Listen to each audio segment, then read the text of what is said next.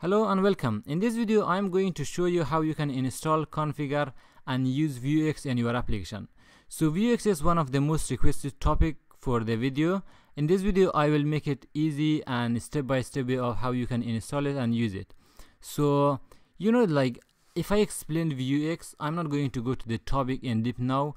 You can achieve what Vuex can do with pure Vue, and sometimes you don't need Vuex. But still I am going to create the video for how to use Vuex, and in the future video I might create a video of how you can achieve what Vuex can do with pure Vue.js, so that you will understand. Sometimes you might not need it, and the way Vuex is working, it is just a little data driven way of doing something. It is a little long, but it is some more structured way of doing, like you extract your data in different parts, and that is how Vuex work. But with Vue.js alone, you can do what Vuex can do. So I will show you both ways, but first you have to understand how Vuex work and what it does. So I will make it a lot easy in this video for you. So before I start on the Vuex, I'm going to talk about the channel that I have created a new logo. So someone in Fiverr just create a logo for me, and this is the new logo. I hope you guys like it. Also, I created a Twitter account for this one. I just request you to follow me, not me, the account in Twitter, so I can post more videos and you can reach on Twitter. So if you like, I don't have a Facebook account, so I can't create a page for now, maybe in future, but I'm not sure. Also, I created a Instagram account for this one, so I will post some nice topics about coding and stuff like that. So if you wanna read one of them, the secret is to build a service, tell no one for a year about this, and launch your service and boost uptime like 100%.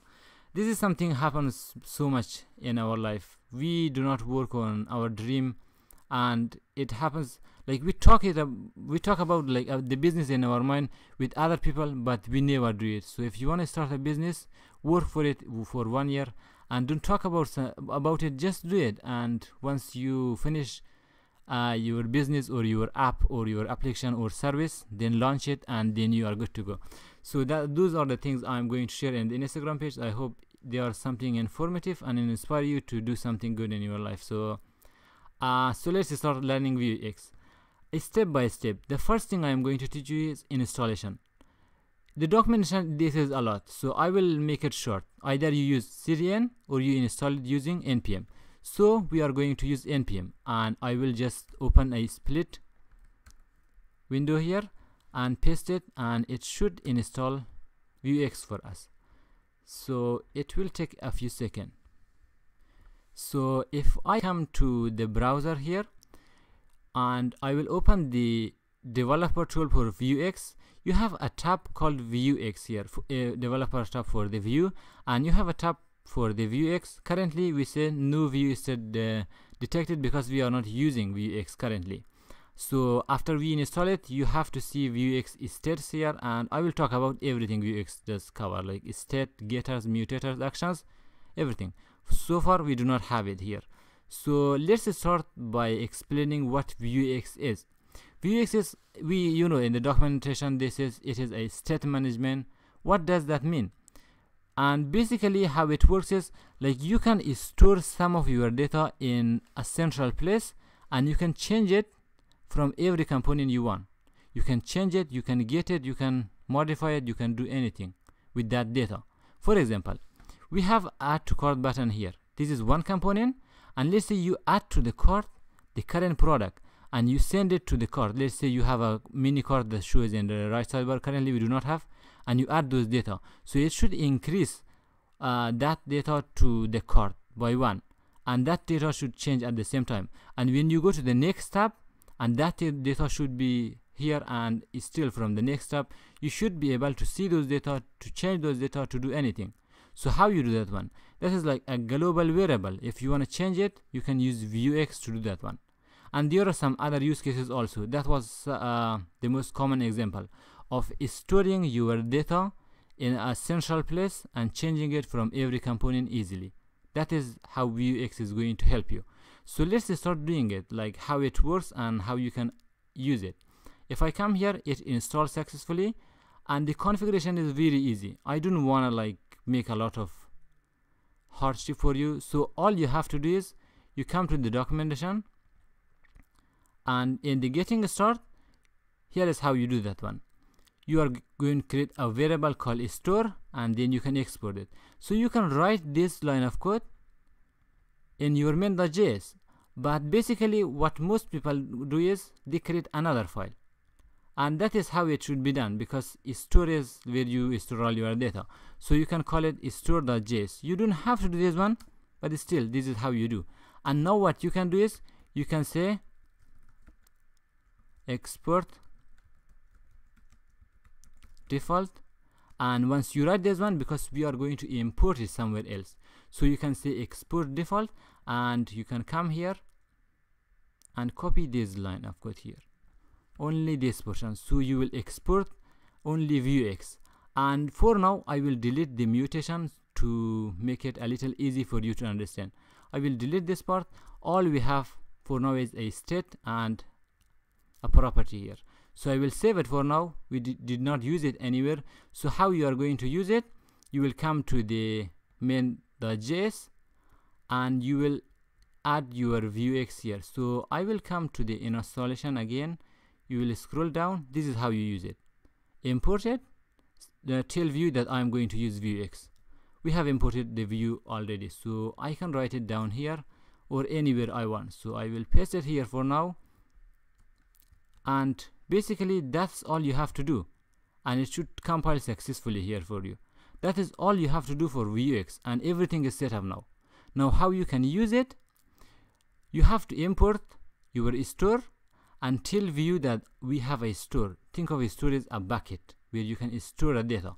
And how you can do this one, you can import it anywhere you want. So what I can do is I can import it all the way here, and you can say import. You can give a variable called store from, and you can write the name of your file, and it is going to be store.js. That's it. And if I scroll up, you know we have used import a lot. Import, we use app, we import any other thing. And if I scroll down, we use the same import store from, oops, it is form, it should be from store.js. That's all you have to do. And I will close it. You save it. It should compile successfully. Yes, it did. Now you have access to the store variable. You will scroll down, and you will, after route or before route, just write the store. And now this is our main instance of the app, and it has the variable called store in it. I will save it. As I said, in the future video I will show you how you can do it without Vuex, how you can do like all of this state management. And for now, if I come to my application and we refresh the page here, and let's see if it can detect that we are using Vuex or not. So I will come to the Vuex. Okay, we got an error, and let's come to the console and see what we have. Vuex is not defined. So if I come to my application in the store, we used Vuex, but we didn't import it here. So that is one of the issue. So to fix this issue, I will come to the store.js. You know we said vuex.store, but we do not have Vuex in this file. So how you do that one? You will come to the documentation and you will copy this code here, and you will write it down here. And now if I come to my main.js, now I don't have to do this one here. So I will save it for now here, as well as in the store.js. And if I save everything, I will come to my application and we refresh it. Everything works fine. If I come to the Vuex, so as you can see, the Vuex tab, now we have a state here. If you click on the state, you have a variable called count. So what is a state? If you check the documentation, the first concept is the state, then getters, mutations, and action and modules. So if I come here and explain you what is the state, state is where you store all your variable. Think of state is the bucket or the data you store. State is like the data in the instance of Vue.js. You know, in the Vue.js, for every component we have a data function, right? Think of state as a data. That's why they call it state, and you can change anything inside that. And if I check one of the component here, let's say if I come to the component we have add to cart, and it has a data function here. We have data here. In Vuex we call it state, and this is where you store all your data, and you can change this data from anywhere in your application. You have access to this one. You can change it, you can delete it, you can access it, you can do anything. And basically this is how you can configure Vuex, and now you have access to everything. The next thing is learn how you can change this data and how you can store more data. This is count. Let's say we have a variable called cart, and the cart is going to store all our cart, our shopping cart information and the product, or it is array of the product someone is going to add to the cart. And this is how you can use Vuex. So I hope it has been informative, and in the next video I will talk about mutation. And mutation is basically how you can change those state here, and that is in the next video. Thank you for watching, and I will see you in the next video. And don't follow, I will link the social network below this video. I create free content and I always do it, so the only thing I ask you is just to follow some of the social networks I create, so that I can get more like engaging audience. When I share my knowledge, I just want more people to come to know, and this is all free, and that's all for you. And thank you for watching, and see you in the next video.